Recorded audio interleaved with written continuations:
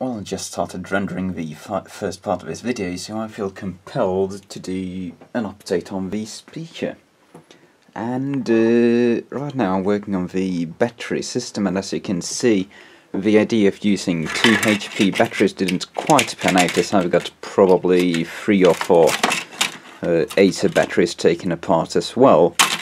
And the gist of it is that I'm just not going to bother with a recycled protection circuit, since none of these batteries, I've got 1, 2, 3, 4, 5 taken apart. None of the circuits will work with a communication with a PC. So I'm not going to bother trying to reverse engineer them. That's just too much of an effort. Because a friend of mine has promised to help me make a little microcontroller based undervoltage lockout and power management thing just built around a little 8-pin AVR. So that'll basically act as a bodge non-balancing protection circuit, which is just going to, shut the thing off totally at when we get to below 3 volts per cell or something. And I've constructed a little test battery here out of one of the batteries I took apart, which actually had some pretty nice Panasonic cells in them, which seem to actually even have rather good capacity. They've been charging all day. People always keep going on about how lithium batteries are going to explode on you, but the reality of it is that lithium batteries basically only explode under one of 3 circumstances. One is severe undercharge, where they've been run below something like 2 volts, which can cause them to short out after being recharged, emit a lot of internal energy due to that short circuit, and heat up and explode. The second circumstance is if you puncture the case, which would allow the internal lithium to react with moisture in the air, if there's moisture in the air, which also would lead to a rather fiery death of whatever device they're in. And the third cause of explosions is overcharging, and that's usually the thing which leads all laptops to have these rather intricate protection circuits. But a secret which isn't too well known is that if you're willing to sacrifice about 20 to 30% of your total battery capacity, you can basically just float charge lithium batteries at about 4 volts per cell, which is what I'm going to do.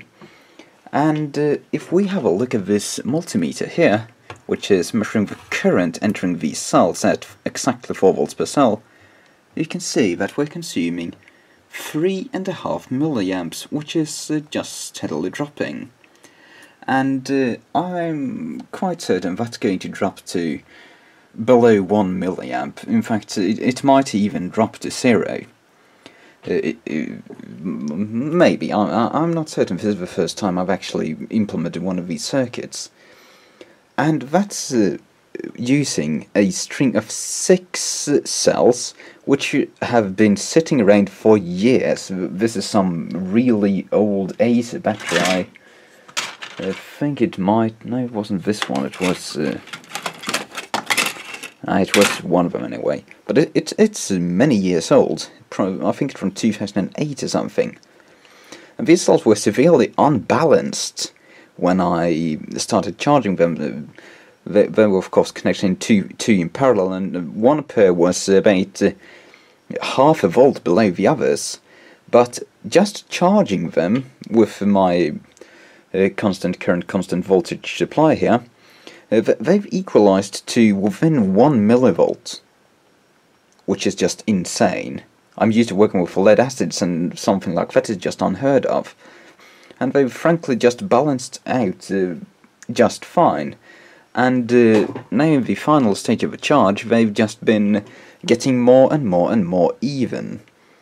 So I'm really not at all afraid to use just a simple charger like this. I mean, there's nothing to this thing. It's literally just an L200, a diode, and a relay in order to prevent discharge while the power is while it's not connected to mains power.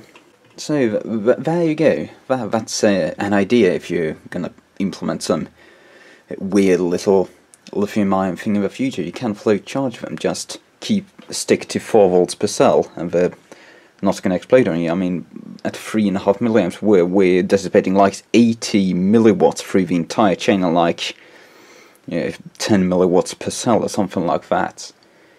Anyway, I'm not going to use this chain of batteries for the actual speaker, because I have actually a set of brand new really fancy Panasonic cells, which I actually got as a fluke.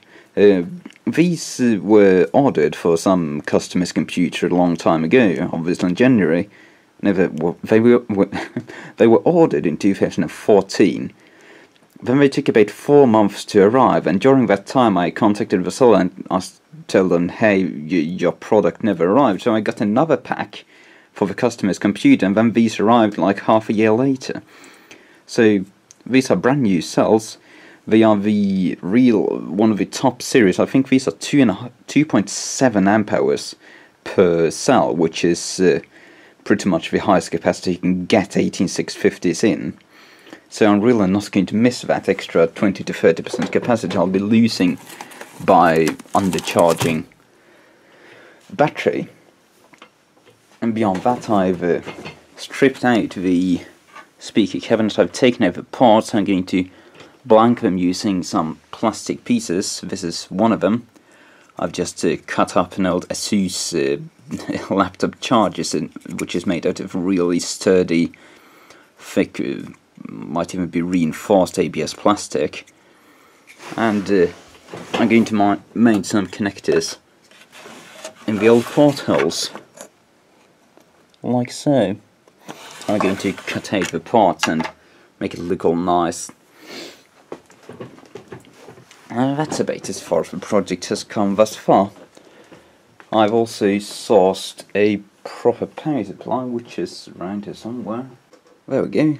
This is a 75 watt mean wall power supply, which a friend of mine happened to have lying around. And I'm just going to buy this from him, I think, if he'll let me, which I hope. Else I'll have to buy another one. And this thing fits perfectly inside of a case, and it's adjustable for around 24 volts. I think it's spec'd to like 27.5 or something, which is basically exactly what my little regulator circuit needs. There's about 3 volts of dropout on this thing, so it can run on up to about, it can run down to about 26 volts, but then it'll lose quite a lot of current ability towards the end of the charge, so I think I'll probably run it at around 27.5, which is what this power supply is meant to supply. And I'm going to, of course, add a heatsink, since we'll actually have about 6 to 7 watts of power dissipation in this linear regulator when it's charging an empty battery. But I don't think it's going to be an issue dissipating the power, since the cabinet is going to be so large, and that's basically going to be the only thing actually dissipating power in it. So, that's the update for the Mission C speaker, which I've come to call this project, and with a bit of luck I'll have some more content soon. Oh yeah, since we're going to with a microcontroller for controlling the low voltage cutout, I can use one of these buttons which I have for the power button, and these are really fancy. They are tactile mechanical switches which come out of old analog TV transmitter gear, and I've got like 5 of these. They are some of the best buttons I've ever felt. They're made out of metal, and you can just drill a hole and screw them into a wooden construction, which is...